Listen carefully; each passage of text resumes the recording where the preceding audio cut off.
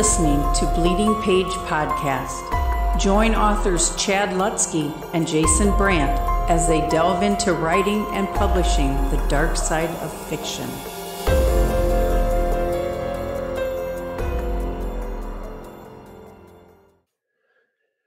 Welcome to episode 4 of the Bleeding Page Horror Podcast. This week we are talking to Sadie Hartmann, otherwise known as Mother Horror, everywhere online. She reviews a ton of books and is the, co-creator, co-owner of Nightworms, the outstanding subscription company for horror novels and all kinds of other goodies. And I think it's going to be a good one, Chad. I think everybody's going to like it. Yeah, I think so too. She, instead of giving us information as far as marketing and things like that, she has a different perspective and gives insight on maybe what readers and or reviewers are looking for, as well as, kind of lots of, behind the scenes info on Nightworms and everything that goes into it. And we get into kind of call her the horror entrepreneur. Yeah, that's a good description. She's made a really good platform for herself over the years, and accidentally, it sounds like, kind of not necessarily something that she actively was pursuing, but just started snowballing, and this is what it is now. So it's a different type of insight. Yeah, it's impressive that she's able to do what she does full time in a genre as small as horror, and she doesn't write horror fiction. She just reviews it and then has kind of a book subscription service, and she's able to do it full time. It's very impressive. Yeah. Yeah. And she's followed by Stephen King on Twitter, who follows about 130 people. Yeah. So, blew my mind when she said about him retweeting her. I was like, what? Yeah. That's pretty cool. Yeah. That's pretty amazing. So I had a question I wanted to ask you before we get into the interview. In the last episode, we were talking to Dan Padavana. So have you been questioning which area you want to invest your time in between your YouTube channel and So Bad It's Good? Because I know you've been putting all your time into So Bad It's Good. Yeah. In becoming, the rock star that's signing breasts on the street and stuff like that. Still waiting on that first one, but I feel like it's going to happen soon. I think it is. So yeah, people stopping you in the street, asking for your photo. Or, talking to Dan, has it made you at least question, should I be spending more time on Dan was making a ton of money. You're writing in a series. It makes me want to get back into my writing business more, but I knew when I started really pushing on YouTube, I'm going to take several months here. I'm just going to grind on this because I want to have 2 concurring businesses. I want to have my writing business, and then I want to have my YouTube business. Mm-hmm. And I want them to run simultaneously. But in building the YouTube one from the ground up, I knew it was going to take up all my writing time for a couple of months here. Fortunately, after the end of this week, maybe next week, I will be where I want to be. I'll be caught up on all the work and on all the setup for the account and everything I'm doing. So after next week, hopefully I'll be able to start spending 50% of my time on my writing business again. So did it make me reconsider that? No. Did it really get me itching to jump back into writing and producing and selling my books again? Absolutely. Yeah. I think we're in the magical time to be a writer, to just be able to say, oh, this horror thing, I'm going to try some thrillers. And then all of a sudden you're making $250,000 a year and killing it on his level. It's just, it's a great story. And it's got me excited to get back into it. For sure. And for those who don't know about Jason's YouTube channel, in the search bar, whatever, either type Jason Brandt or So Bad It's Good. And dude, I told you I've been watching some of the older videos and looking forward to the ones, and I watch them during lunch, looking forward to the ones that come out every Sunday. And dude, you have a cult over there, man. I see, I could tell that a lot of the people that are commenting are regulars. Yeah. And there's something that they're really looking up to. When I see how many numbers you're bringing in, views, I cannot believe it, dude. It's pretty crazy. And it's not, some huge amount, but I can guarantee now I'll get 30,000 views in the first week to 10 days, which, considering where it was 3 months ago, is a massive upswing. Yeah. And do you see that consistently going up every week? Yeah. Yeah. my YouTube was really pushing me through November and December, and that has now stopped. But my numbers are now so much higher. My new plateau is significantly higher than it was. And now I'm starting to do. I'm getting hooked up with a sponsorship company I'm negotiating with now, Nice. and I'm at the point where companies want to send me product to, like beer to drink on the show or movies. Wow. So it's becoming something. So hopefully I can get some like free shirts or something to wear. So you will be signing breasts soon, it sounds like. I wasn't joking. That's the goal. I don't know if my wife's going to like it, but I figure once you start signing breasts, that's when you've made it. Wow. Well, thank you, Steven Seagal. Yeah, the guy's paid my mortgage a couple times now. All right, man. So yeah, check out this channel. And I don't think that I mentioned it last week. If I did, whatever. Here it is again. I have a new book out, Cannibal Creator. It's my homage to 70s and 80s Italian cannibal films. If you're watching on YouTube, I'm showing the cover, and it's supposed to look like That's a great cover. VHS tape. This is the art copy, so it's got this watermark on it or whatever. It's not extreme horror, but it is more graphic than what I usually do, with the exception of some nasty short stories I've had published. But yeah, it's more splatterpunk type of stuff, and it's got killing in it, and it's graphic, and it's got cannibalism in it, but with a twist. It's not your average like just like I've got these people here to die and let's see how they die. It's much more than that. So it's on Amazon. Go grab a copy.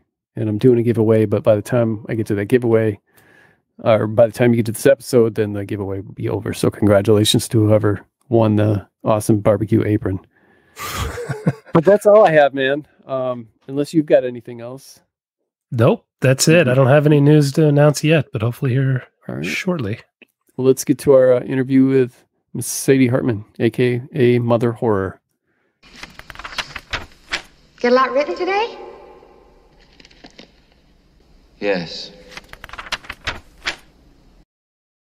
So Sadie, I wanted to ask you about, I was talking to Jason earlier, and I called you like a horror entrepreneur.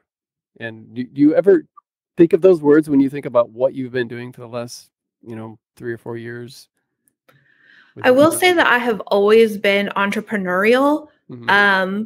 Like I was just telling a friend this morning, we were talking about business stuff, and I said I was stealing vegetables out of my garden, my mom and dad's garden, and like selling it on the street corner for like nickels so that I could buy candy. Like, and it's just like, if I didn't like my mom's lunch that she made me at school, I would like trade stuff and do things so that I could have pocket change, so I could buy myself like little indulgences, like, a bagel and cream cheese at school or a cup of noodle soup or something. Like I always had money. I bought my own car. My husband and I, we bought our own house, like just always entrepreneurial, watching Shark Tank since its inception, wanting the American dream of owning my own business.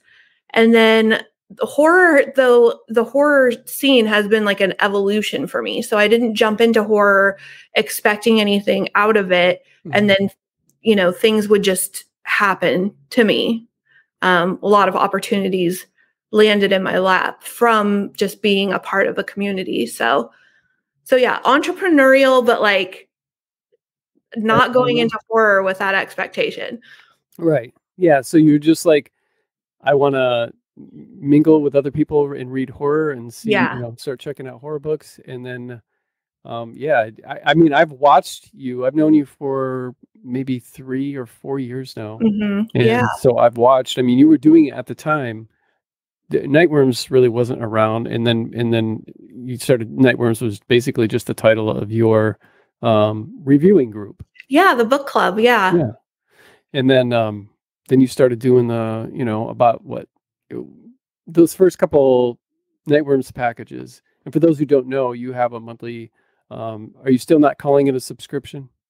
No, it's definitely a subscription-based company. Yeah, for sure. Right. It's monthly horror. Yeah. Monthly, yeah. Full of 2 or 3 books and a lot of them signed. and stickers, magnets, tea, bookmarks, things that don't clutter your shelves, Right. that have to do with reading, which is very cool. And those first couple, you just were sending out like what, 100 boxes or something like that. Yeah, we capped it at 100. Yeah. And now are you still just under 1,000? No, we don't really talk about the exact Okay. number, but it's around that neighborhood. Okay. Yeah. Good. That's a lot. That's very cool. Yeah, it's a lot. How many of you work on this? So Ashley and I do everything ourselves. We wear all the hats. But on the really important days of packing, so packing the goodie bags and packing the packages, I employ my daughter and her best friend, and Ashley's mom helps us. So we have like a little crew of people that, we just have them here for like the 2 days that we're packing, basically. But everything else is just Ashley and I. That's a lot of work for two people. Yeah, and I think that for most people, unless they've seen your garage, and then now you still have like a rental space, don't you? Now that you are storing this stuff in, or like it's actually, so we bought this house with the idea that we were going to do an Airbnb or a rental situation here. And then really quickly we realized that renting to the same person wasn't really ideal for our situation. So we thought, well, let's do Airbnb. So we did Airbnb for a while, and we just took it off because our last guests were horrible and we hated it. We hated it. It's so stressful, so much anxiety. Like, if anyone's thinking about going into the Airbnb space, like, make sure it's an off-site, like off location, like not in your house kind of situation. Mm-hmm. If you at all like don't want to deal with a lot of stuff, because there's a lot of stuff we dealt with in the few months. We were going gangbusters. Like, it paid for our Christmas in December. So, it was a great situation in that sense, but it's not worth the stress. And Nightworms rents the back room. So we store a lot of things in there and we pack in there. But we're not gonna do anything with this space for a while. I just can't handle it. I can't handle strangers in my house. I can understand that. I don't like strangers being within 500 feet of me. Yeah, right. I should have known. You were saying you're getting a book delivery today, and it's going to be boxes and boxes of books, and then you're getting a crate of more books, I'm assuming? Yes. Or a pallet or something, or whatever it was?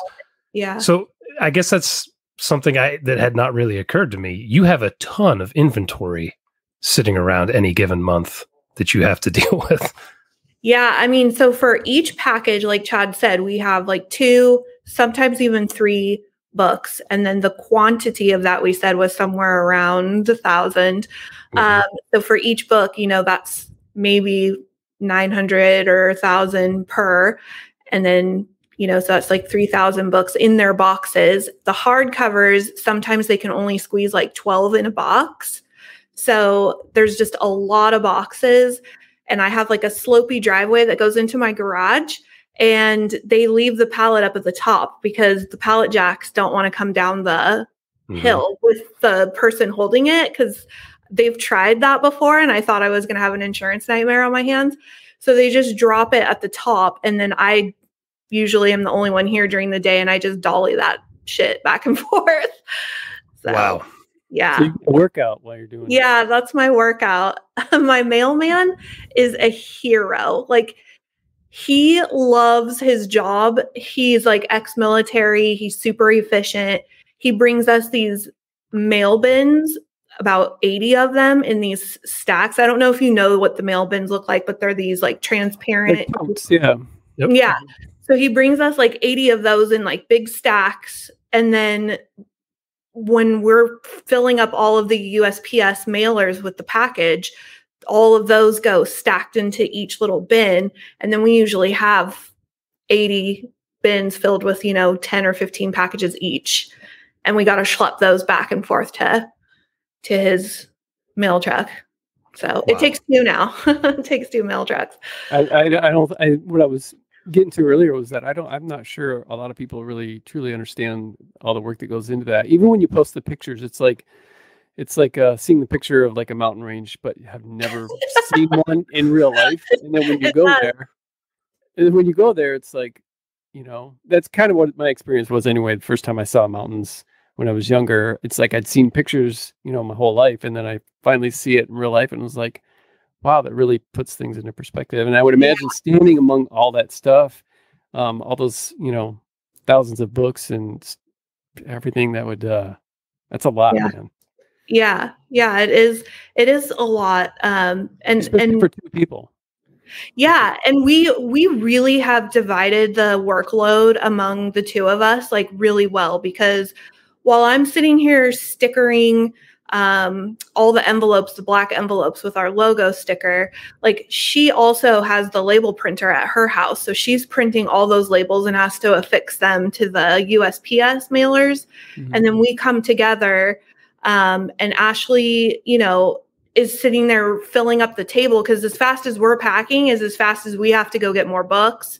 And so we bring those to the table, we pack, she goes and gets more, breaks down the boxes. Like we have a tower of cardboard, by the end. So yeah, it's fun though. I love it. How do you go about deciding what books are going to go into it? It's really a weird process, because indie horror isn't as, they don't know as far in advance what their catalog is going to look like and when everything is going to drop. So it's really hard, actually. We can get what the major publishers are pretty good about, like 6 months to 9 months out. They kind of know.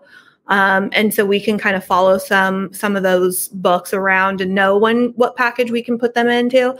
But we do have to leave empty spaces for our indie friends and our favorites. So that's a little bit harder. And then her and I kind of get into these, like, we'll sometimes build a package around the books that we want to use. And sometimes we want a theme and put books into the theme. And then her and I just kind of have to like duke it out sometimes over what's going to get in there. Okay. And we're a pre-order subscription company. So we're already into June of this year, planned. Wow. We have, we're launching the March pre-order really soon. So we have to know like way in advance what we're going to put in there.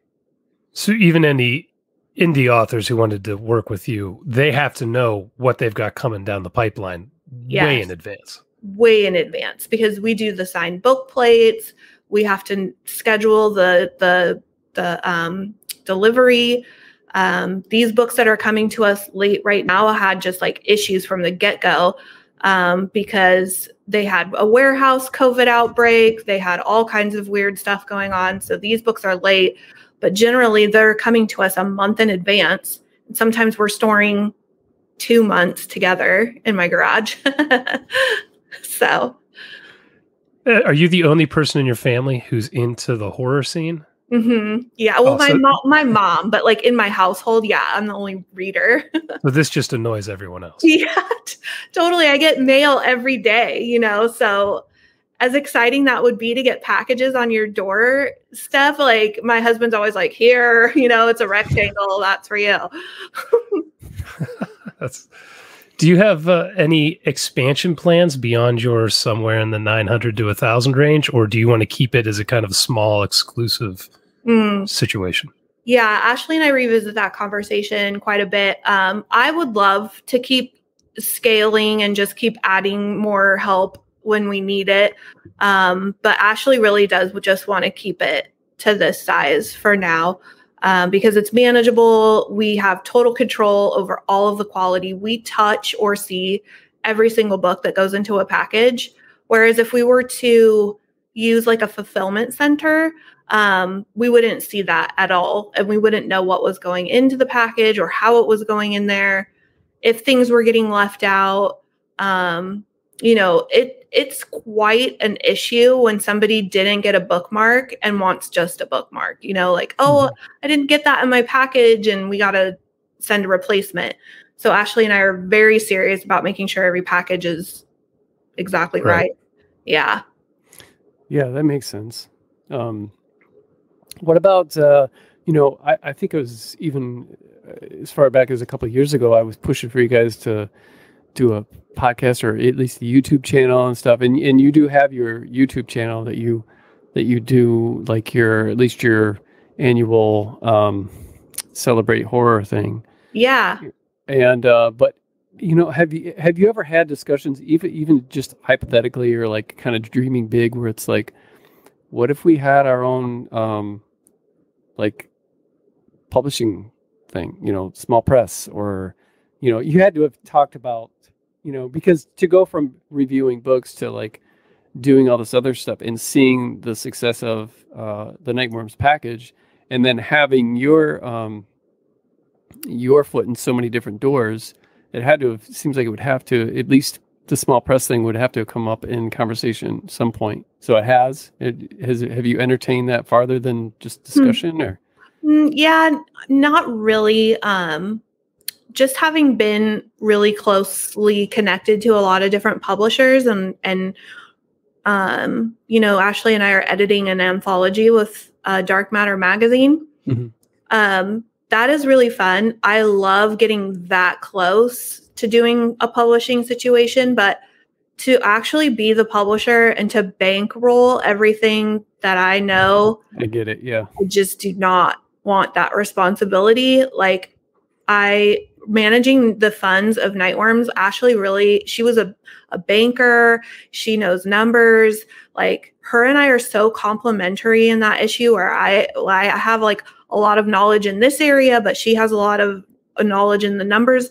Like it's just a business situation that I feel like some publishers do really well and some just really don't.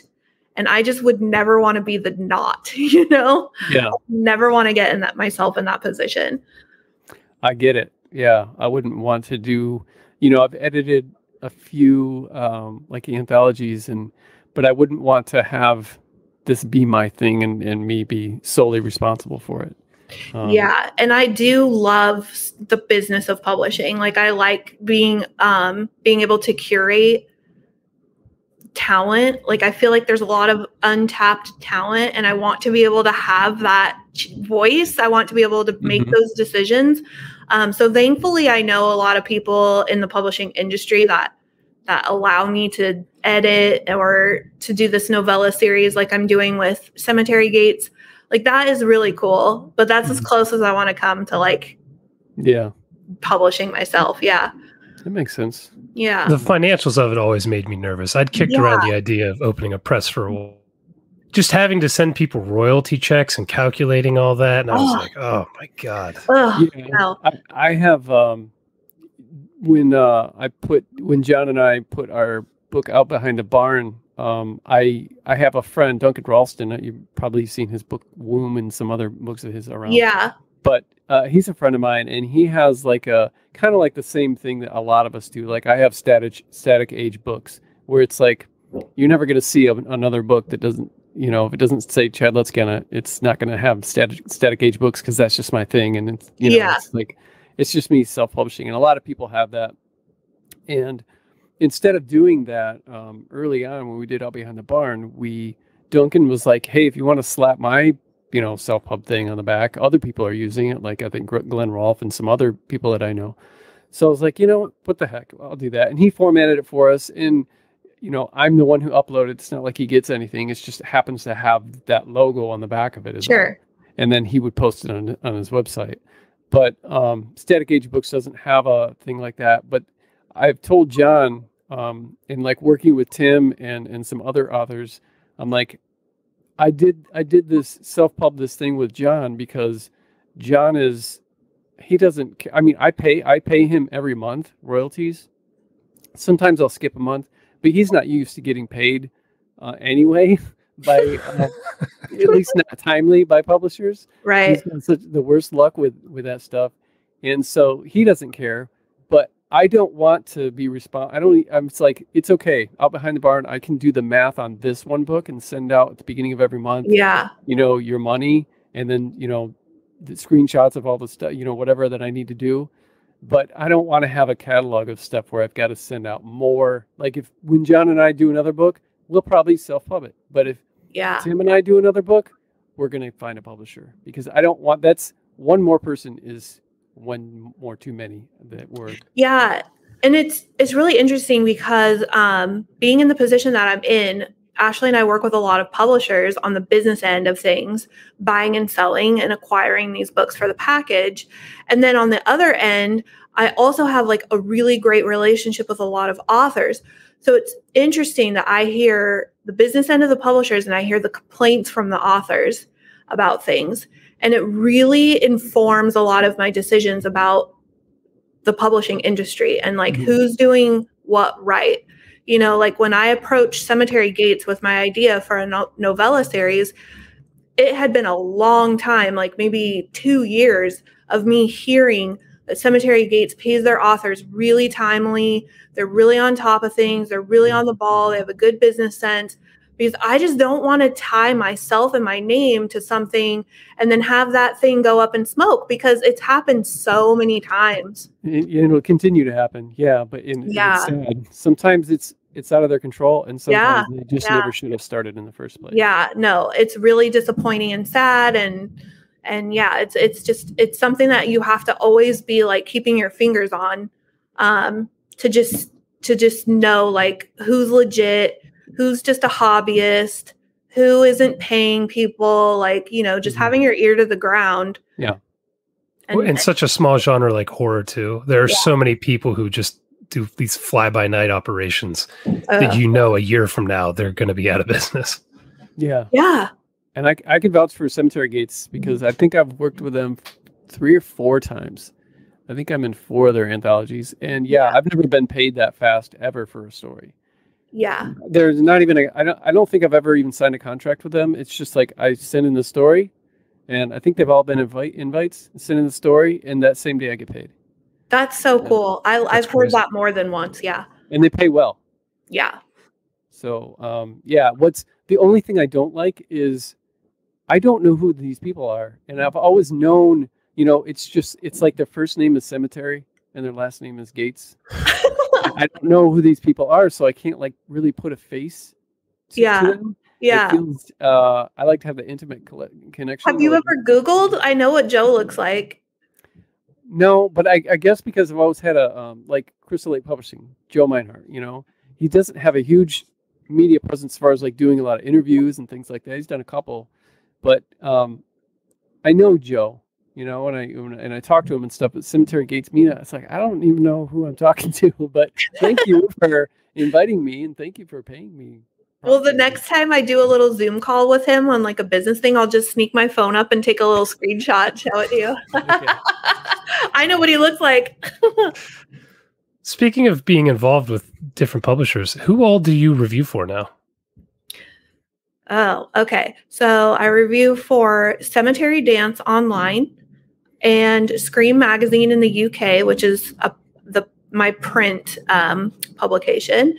And I also review for Rue Morgue when they have need. I'll just review something and ask them if they want it. And then, you know, they either accept it or they don't, depending on the room. Mystery and Suspense Magazine. Not really reviews for Lit Reactor, although I can, but I mostly do like articles and listicles for them, book recommendations, and Tor Nightfire, which Tor Nightfire, now that they're starting to pump up the volume on their publishing end and all their releases are coming out this year, I doubt the blog is going to be as updated. So I haven't written any content for them for a while. But also the Lineup, which is another like kind of listicle type of thing. But mostly reviews for Cemetery Dance and Scream are my 2 major ones. Yeah. That's great. That's a lot more than I expected you to list. Yeah, I always am adding. I just think it's fun to have a lot of bylines and a lot of avenues to shop a review so that I just don't have to like feed them to Goodreads. I'd rather like amplify those. Sure. Yeah. Do you do your horror entrepreneurial side? Is this full time for you, or do you have another job and you do this on the side? Yeah, this is my full-time job. And it Amazing. was starting, I think, in the fall of 2019. I quit my job. It was just like a part-time job, but I was working in a daycare, a preschool for the museum here, the big like children's museum in my city. So I was like singing songs with kids, and in the meantime, I had my Shopify app on like pre-order day, like making the cha-ching sound. And my coworker was like, "I think you're going to quit your job pretty soon." And like, that's the goal. That's what I want to do. So yeah, I quit in 2019. That's amazing. Do you use the reviews to funnel people to Nightworms at all? Is there a crossover, or just your whole online presence kind of is a funnel? Yeah, I feel like it's just like kind of the Sadie Hartmann Mother Horror brand by itself, and then everything kind of sometimes funnels over to Nightworms, but I keep the reviews totally separate from that. I never mention Nightworms in any of my reviews. And sometimes like a platform will put that I'm the owner. Like if they have a bio, it'll say, but generally I don't mention it anywhere. And I've just become really recently active on Reddit, which they don't really want a lot of like self-promotion. So I just enjoy promoting horror in general. And then Nightworms just kind of like happens when people start looking at me, you know? Sure. Yeah. It's just interesting that you've managed to do a full-time job, because most of this podcast is about trying to get horror authors, to be able to do it full-time. And you don't even write fiction. You just are in the sphere of it, and you're able to have a full-time job. That's just incredible. Thank you. It's a big goal of mine to be able to sustain my family and myself, like having a career doing this. And when I applied for the Horror Writers Association, they really didn't have a category for nonfiction writers, because I just don't think that a lot of platforms are paying enough for people just freelance nonfiction writing reviews and stuff can make a living doing that. So they just didn't have a pathway for my membership. But they worked with me really closely, and I showed them like all my receipts and just all my statements and stuff. And eventually the pathway opened, and now there are other freelance writers, nonfiction writers getting their Horror Writers Association membership. Oh, so you kind of blazed the path on that. A little bit. Yeah, it was a little funky there for a while, like, because I have so many streaming revenues. Usually an author is just showing like whatever statements from their books, but I have like a lot of income coming in from different angles. So yeah, they were really cool about it. Nice. What have you learned doing Nightworms, both as the review team and just the subscription package, that you feel you wouldn't have learned without it?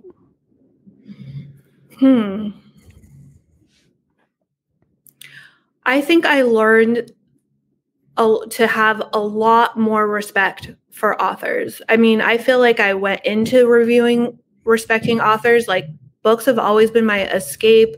Books have always been there for me. Like, they are my friends. They are, fictional people I carry around with me in my heart all the time.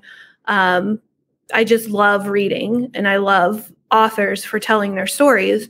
But I didn't really know like how much work and how much time and how much like of themselves they're putting into this process of writing and putting out a story. And so I get so protective of authors. Like, it's really hard for me to stay out of the dialogue that goes on social media about the battle between reviewers and authors, or just like reviews that trash the author or trash a book. Like, I don't feel like my job as a reviewer in any way, shape, or form is to dissuade anyone from reading the book. Like, my job is just to talk about my reading experience and then let people make a decision on whether or not that book is for them based on my experience. Not like, this is a horrible book and nobody should read it. Like, I could never in a million years imagine saying anything like that, ever. Unless the book was like, promoting some kind of horrible message but I just haven't run across that. So that's great that you have that perspective, because usually people, and this goes for any kind of creative outlet, people, unless they've done it themselves or they have that creative mindset, they don't have that perspective, and they have no problem saying, that this, even to the point where it sounds vindictive, like a review, whether it be a movie or an album or something. Now, granted, there are some people like Stephen King who it almost feels like it's okay to say his new book sucked, where I'm okay with saying that. And I love Stephen King. I'm not okay with saying that so-and-so's book sucked when I know he's an indie author. And it's just, it's just different. But I'm glad that you have that perspective. Yeah, because it reminds me of, like, I have some friends or just whoever, if I do a new painting or something and somebody looks at it and they're just like staring at it, and they're looking and they're like, wow, I can tell either they have gained that perspective with a creative mind, or they themselves are an artist. And then I have friends that are like, yeah, that's cool. Like, it just, and they have like this, I envision them as kind of having this mindset that creative things are born and they're not created. Like music, like ours, wasn't put into this painting or this movie or a book or a painting or whatever. And that it's just kind of like, I have a lot of friends that they're just like, and I love them, but you can tell they're just not there. And when they look at something like a painting, they're just like, yeah, cool. It's like it's like really taken for granted. Yeah. Like, yeah, you don't get it. Or they just don't have, like, they've either not spent any time creatively making something, or they don't know anybody who has. Like, I have a son who spends up to like 5-6 hours on one piece of art. And I post his art sometimes on Twitter just because I'm a big, proud mom. But just to see the amount of effort and time and energy he puts into one piece. And then if he were to put it out on social media and someone to like be a total dick to him, I would punch that person in the fucking teeth. Like, don't do that, don't do that to people. Like, there's a way to be critical of art. It's so subjective anyway. So like, whatever you don't like, someone else is going to love. But why would you like go the extra mile to actually be like hurtful about it? That's what doesn't make any sense to me. Stephen King retweeted your son's artwork, did he? He did, last year. That's awesome. That had to feel pretty cool for him. Yeah. Did it make him really nervous when that happened? Yeah, he didn't really know how to feel about it. And I think it was Paul Tremblay or Gabino, I can't really remember, but somebody messaged me and was like, do you even know what kind of a gift that is that he just gave your son? Because he can use that on like any kind of a blurb or whatever he wants. Like, Paul Tremblay uses Stephen King's tweet on the covers of his books, I'd have that tattooed on my forehead if I was Tremblay. He said, this is excellent or something. That's amazing. I can't even imagine that. How old is your son? 16. Yeah, I'd have lost my mind. 16. I know. That's incredible. I have a strange kind of like a reader reviewer question, asking you for advice for writers. Like, what's the most important thing for you when you are like thoroughly enjoying a book? And we'll stick with that for now. Like, what's most important thing for you when that really gets you thoroughly enjoying a book? I will say, just like food, I eat with my eyes first. And if the book cover sucks, I probably won't read it. Yeah. So like 9 times out of 10, when an author asks me if I will review or read their book, if the cover is gross, I know myself. I'm not gonna bad art. Yeah, I just don't like it. I don't. Spend the money on a good book cover, even if I don't like the art. If I can tell that it's quality, how about that? Yeah. But then, what gets me up in the morning for a book is I come to the table expecting to fall in love. Like, I want to open that book. I want to read characters that I can invest in, and call those people like fictional friends for the duration of the book. I want to love them. I want to care about them. And especially in horror, if the risks are high, the more affected I'm going to be, the harder I'm going to fall, the worse I'm going to feel. Like, I want to be destroyed. I want to feel the gut punches. I want to feel like I can't handle my life. I want to cry. I just want to get into that book and just feel something. And so when I'm reading something and the characters are just kind of cardboard cutouts that are just, you know, fuel for whatever gross thing is happening to them, I'm not going to show up for that. That doesn't float my boat. Like, I might have fun or I might be entertained, but those aren't the books I'm going to put on my bookshelf and buy 10 editions of them with all different covers in all the languages. Like, that's not going to do it for me, but I'll read them and have fun, but that's not my favorite. Right. Yeah. Characters. I want characters that, that feel real to me and that are going through some real bullshit. Like, I think in 2020, I read the most books I've ever read in my life. It was like I broke 200, and I read in the month of March, I read like, I think it was like 15 or 18 books, 2 books in one day. And I know it was just because we were going through the pandemic crisis, and I just like had to get away. I had to like get into something. I read Richard Matheson's Hell House in one day and broke my eyeballs and had to go get glasses. So. I've never wore glasses before. You know, I actually read that book very quickly too when I got into it. Yeah? I adored that book. Yeah, I did too. I think I was reading it on a train, and I got to where I was going, and I just had to sit there and keep reading it before I went to visit my brother. Yeah, that's a good book. I love that. And again, really interesting characters, and I wanted to know what was going to happen to them. The risk was really important. Yeah, I enjoyed it too. Yeah, that's a good one. So, not just for you personally, in kind of in that same vein, not just for you personally, but having an eye on other readers, because you associate with so many other readers and reviewers and pay attention to what they like. What do you think makes for an all-around bad read? Other than the obvious, like bad grammar and just... Yeah. I don't really, because I am such like an emotional reader, I really don't see like grammar and typos and stuff unless there's a lot, you know, and then I'll be like, whoa, what is this? What happened to this book? So it really takes a lot for that to be an issue for me. I think when there's too much going on in a book, like an author maybe has like a bunch of ideas they're trying to squeeze into one novel, and nothing is really executed fully. Everything's just kind of crammed in. I've read a couple books like that in the last month, and it made for a very muddy, confusing experience. I would rather just have like one trope or 2 tropes kind of like mingled together. Too much mashup of genres can be really frustrating for me.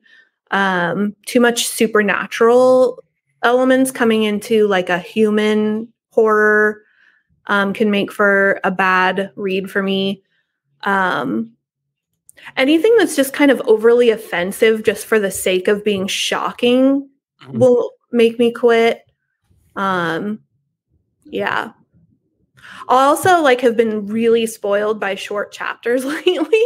So if chapters go on for a really long time, that could be a bummer for me, and I'll end up trying to pick up something else.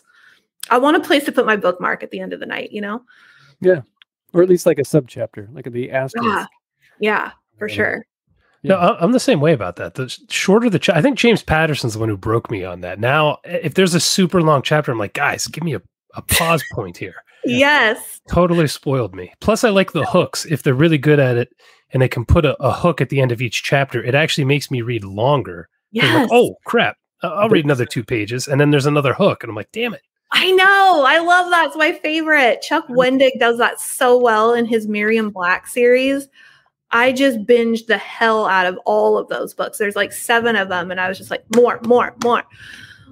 That's a formula that I always try to do, is to, end a chapter on that note where it's intriguing, or just when you kind of like a good edit in a film. Yeah. And then where it's just because it was edited quickly and stopped right there, it gives you a moment to think and consider what just happened, almost like it was cut off prematurely. And so I try to do that, and I definitely do the short chapter thing. There's some psychology behind all that. And yeah, it's good stuff. Yeah, short chapters and novella length. Like I think the sweet spot for novels is like right around 3. I love books that are like 300, tipping into like 350. But if like something 400 to 700 pages shows up, I'm always kind of like, when am I going to fit that in? Like, those are hard. Speaking of, I'm glad you brought up novellas because I'm sure you've seen like all of these places are now having open call for novellas, and the novella has been slowly getting a little bit more popular. And I think this year, just right from the beginning of the year, it seems like it's really starting to kind of peak with that, with all these open calls and stuff.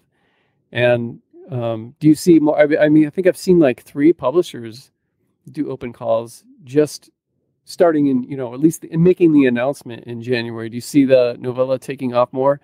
And if so, do you see, because trad publishers seem to kind of be a step behind everybody else in a lot of what they do. Do you see them finally maybe, and even agents accepting shorter books, something that's not 70K?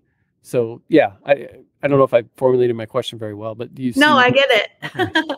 Yeah, like Tor.com is the hero of the novella. Tor publishes a lot of novellas, like Flowers of the Sea came out last year. And then Tor Nightfire had Nothing But Blackened Teeth and put a hardcover on that too. I was like, yeah. And I think the cool thing about novellas is it's a great format for horror. And the short story too, is I just think like it's hard to keep that tension going for the length of a novel. I mean, you have like stops and starts with that horror and that vibe that readers get to be junkies for. But a novella, you can ride that horror vibe for all like the duration. And it's awesome. Like to just get into something that just is tight and concise and has like a really good story in a short amount of time. And that's why I did that novella call with Cemetery Gates. It's like, I want that, like that to be able to finish and like start and finish something in one sitting is very rewarding, I think, for readers, especially in this day and age when we have so many things competing for our attention. To just get in and get it on is a good thing. But Tor.com really is like, they're doing that. And indies are able to do that, I should say. I did sub to them 216 days ago today. I subbed to Nightfire. And I guess we've got until March or something, in 9 months, up to 9 months. So I don't know. We'll see. But yeah, I mean, you never know. It's nice to see a bigger publisher putting out, because the ones that they put out the Needless Street one too, right? Needless Street was a novel though. It was a little bit bigger. Oh, okay. Yeah, okay. It was a little bit bigger. But remember, like Gillian Flynn had The Grown Up, which was a very slim novel, or it's like a novella size. And I remember everybody being like, oh, what? I'm not going to pay like $16, $18 for a hardcover novella, but that was 5 years ago. And I think that the tune has totally changed.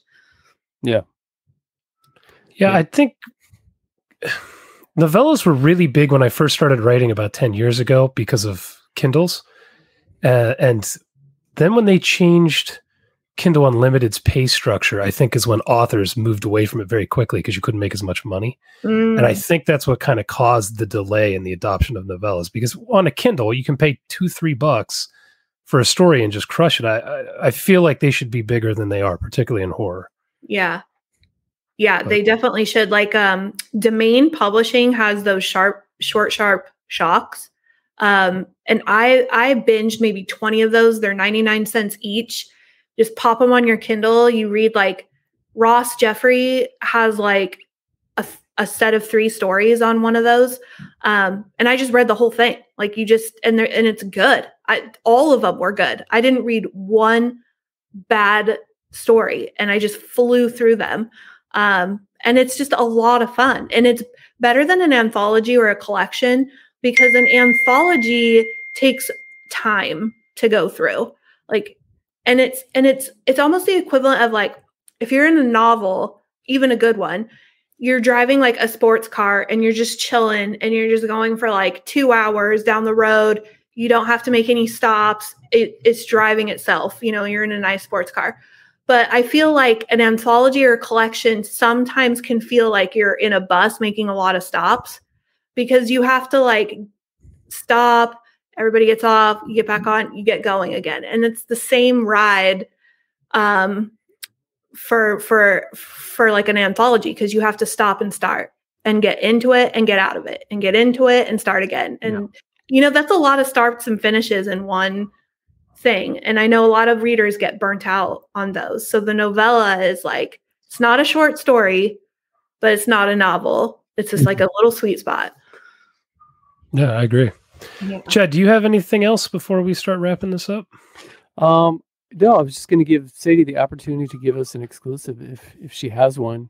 Like, I mean, I know kind of some things that you're doing, but is there anything that you can like publicly say that maybe you haven't, or that you were on the verge of talking about? This, keep in mind, this won't air for what, like late February, mid to late February, something like that. Yeah, this is our 4th. We're doing it bi-weekly. So, and we just put our first one out. So yeah, this will be a while. Okay, yeah, I will actually say, because I think by the time this comes out, I will probably have already talked about it a few times. Okay. But I did just take a job with Pandy Press, which is the publishing house that Joe Lansdale and his daughter Casey started to be able to collect all of Joe's backlist titles. So they've been doing that, but they haven't really promoted it in any big fashion or splashy way. But they are going to really soon. So they hired me as like a brand ambassador / social media personality for them. And we've been having like business meetings and stuff, and they're going to be publishing other authors and stuff besides just Joe's work. Awesome. So that's exciting, man. I'm really excited about that. Yeah, to be working with the Lansdales. I'm definitely going to have my eye open for any kind of, down the road, if he does have any kind of like, I don't know, open call, or maybe he's going to handpick stuff. Who knows, but yeah. Yeah. I mean, the sky's the limit, really. I mean, Casey has a really good eye for talent, and with all of Joe's backlist being there, I think that's kind of like the bread and butter, but it's not a vanity press. So she really wants to be able to like get into some other Westerns and some adventure books and some horror. So yeah, they're going to be killing it. Have you stepped back to kind of see what your position has become in the horror community? You're talking about Stephen King retweeting you and Joe Lansdale's hiring you. Have you like sat back and just reflected on what the hell is happening here? No, I really haven't. Like, I have like moments where I'll screen capture something and send it to my parents, and my dad will be like, what? He kind of does like the whole thing for me, where he's just like, Sadie, oh my God, what are you doing? Blah, blah, blah. And then I kind of get all excited and like, oh, wow. Yeah. But then on like the daily hustle, I kind of just have my head down, like doing all the work. So I don't really stop and reflect. That's good, though. That's the best way to do it. Yeah. It can slow you down if you think about all that stuff, man. I mean, there's been times where I got like a blurb or something, especially the ones I didn't ask for, like Chismar or Ketchum. Didn't ask for any blurb, and it's like somebody points me to Twitter or something, and I'm like, what?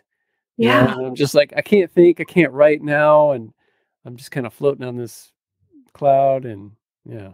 I think too, I would start to doubt myself. Like, I get in my head too much. Yeah. You know? Imposter syndrome can get very Imposter real. syndrome. I don't want none of that shit. Don't want to think about it too long. Yeah. All right. 2 more questions we ask everybody and we'll let you go. Okay. The first is, in growing your, how about we call it horrorpreneur? We'll go with that. In growing your business, what is the one thing you've done that has brought you the best results? Oh, it's kind of twofold, but it really is just building relationships, I will say, is really important. It's the social part of social media that nobody likes to do. But if you're good at encouraging others and talking to others and building other people up, like, and not in a fake way, because holy shit, I can smell that for a mile away, but just really be intentional about building relationships and engagement, the social part of social media. It, I think, is the number one thing. Like, just be cool to people, like be kind and treat people how you would want to be treated. When you release something really exciting, like, congratulate that person, like, genuinely, and be like, good for you. That's awesome. So that when you release something and you're excited about it, people are going to be like, hey, good job. Like, you did, give what you want to get is really important. I think people who are cold or standoffish on social media always wonder, like, why am I not, I put out something really cool and nobody talks to me. Nobody cares. It's like, well, do you care about anybody? Like, I don't know. You're not going to get much out of it if you don't give. It's very true. Yeah. Now, what one thing have you done that you were like, wow, that was a complete waste of time and I wish I had not? Fucking TikTok is a waste of time. You were carrying the flag for a minute. I was like, get on TikTok, because it has the opportunity to go viral, like, and you have no idea if or when it will. And I had a few videos go really viral, and it was really fun to see a bunch of followers come in really quickly. But there's no way to tell what is going to do well. And you will spin your wheels making 100 videos and it won't do anything. And the learning curve is really hard. As a 45-year-old person, I do not understand what the hell is going on over there, honestly. Like, why are we mouthing like sentences from videos I don't even know? Like, I don't understand what the hell is going on over there. So TikTok was a waste of time for me. It's like 2/3 twerking, isn't it?